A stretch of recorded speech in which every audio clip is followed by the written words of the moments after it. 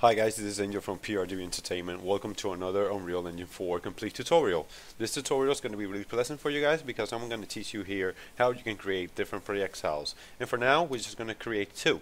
One is going to be a magic power, maybe a powerball or something like that. And the other one is just going to be a sphere, but you can think of it as a bullet for a gun or something.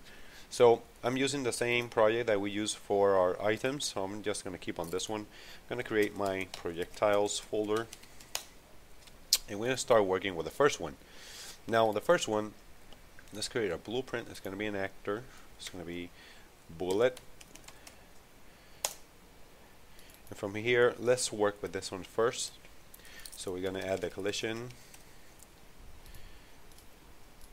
We're going to add the collision, we're going to add a static mesh, and we're going to add a projectile movement.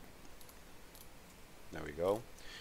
For the projectile movement, I will use the speed of 5,000. Maximum speed is going to be 5,000. And for the velocity, it's going to be 5,000. So let me check here on the collision. Collision. Okay.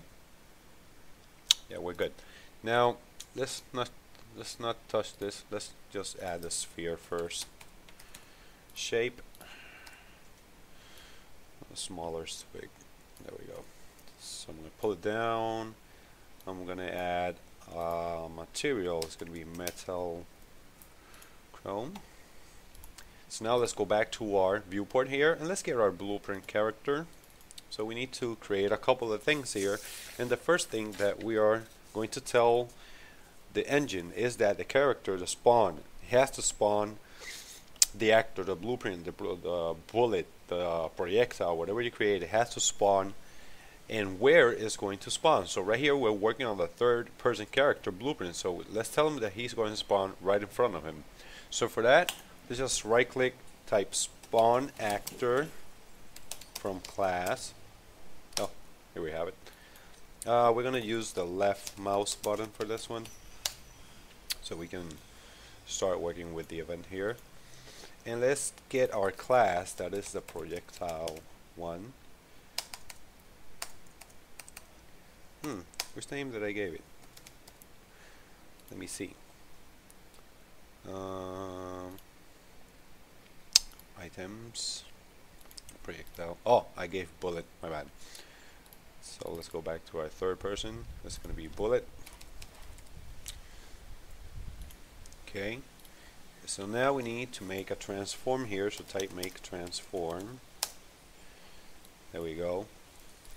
And from here, we just will start telling where exactly he's going to spawn in the game. So for now, for us, it's supposed to spawn in front of the character. So we need to get the character's location for that. So just right click, get actor location. There we go. And let's add a pin to this. Vector plus vector.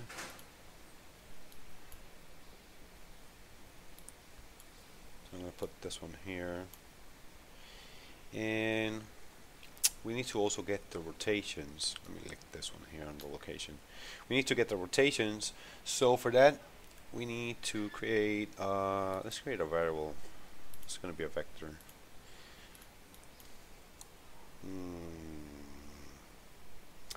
We can put here a weapon offset. Let's compile.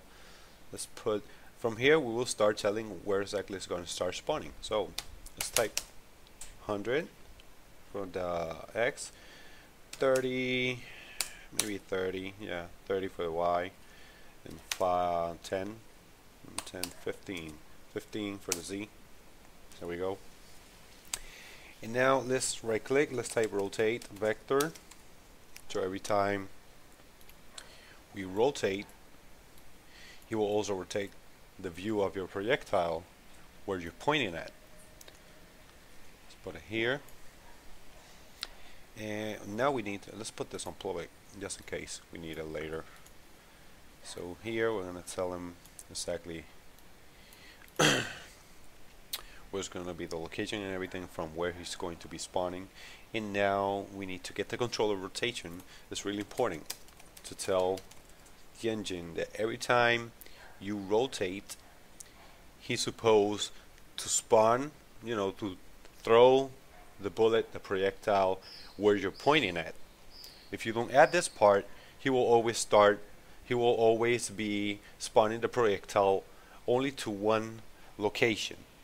So to evade that, just add the control rotation, get control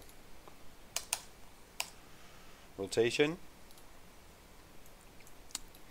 and we need to link the purple value, return value, with the rotation, and we also need to link it over here. As you can see, we have another rotation here, so we need to link this one with the rotation over there too on the transform. And let me create a function for this, because we got like a lot of stuff on our event graph. I'm gonna delete this. I'm gonna create a function, spawn projectile bullet. So I'm gonna add it here.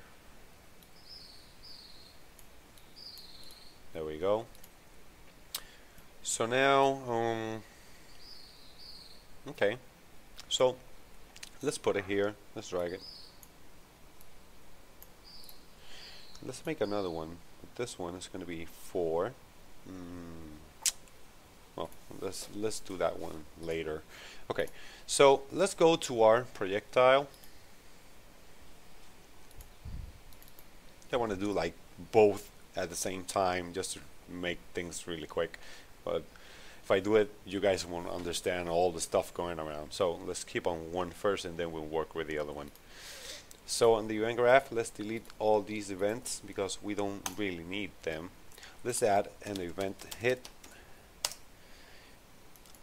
Now we need to add impulse. From here we will tell the velocity, how fast it's going to start spawning, and where he's pointing at. So let's take it for the sphere. Let's take it for the sphere here. There we go. So now let's get the velocity that we already put at that on the projectile movement. Get the velocity. We need to get the actor location so he can start throwing the projectile from where the actor is. And we're talking about the actor of the projectile. We're not talking about the character. And from here, let's multiply this for the vector with float. I'm going to connect this one here. And this one, I'm going to connect it to the location, because this is the location that we're working on. And for this one, I'm going to put it on the impulse. So we're just telling here how fast it's going to be. So let's compile and let's take it for a drive. Let's see what happens.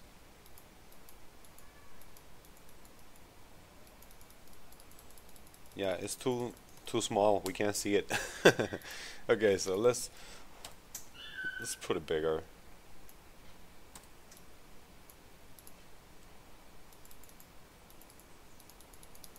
Okay, there we go. Bigger. Still too small.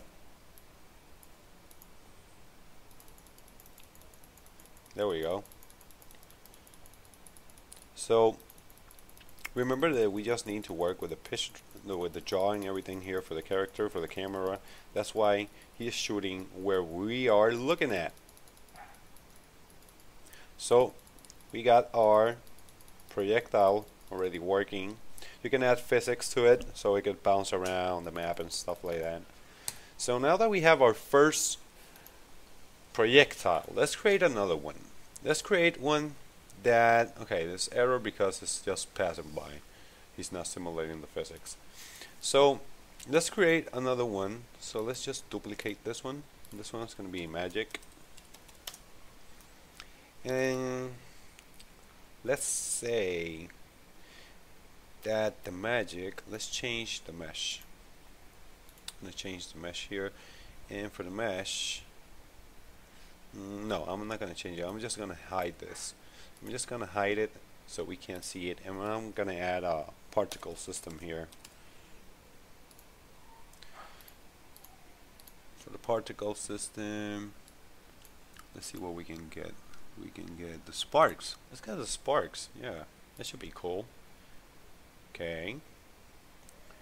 So on our event graph, we have the same as the other one. The only thing now is that on our third person, we need to tell them that it's not going to be the bullet. It's going to be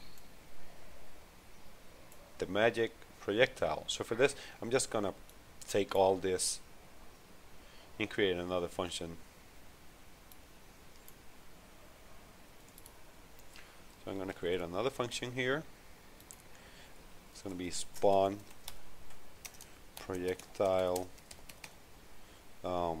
magic. There we go. So I'm going to paste this here. I'm going to connect this one with this one. There we go. And we need to change our class. It's going to be magic.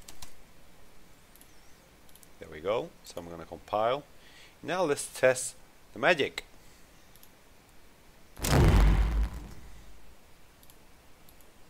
Oh, we are still getting the bullet because I didn't remove it from the event graph. That we need to choose the other function.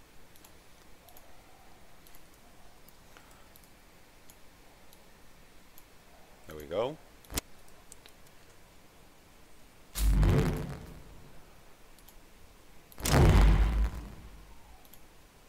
There we go.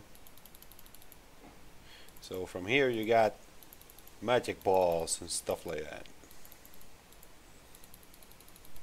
So we can put it a lot bigger just to make it look better. So let's get really quick in there. I think this tutorial is already over. For the projectile,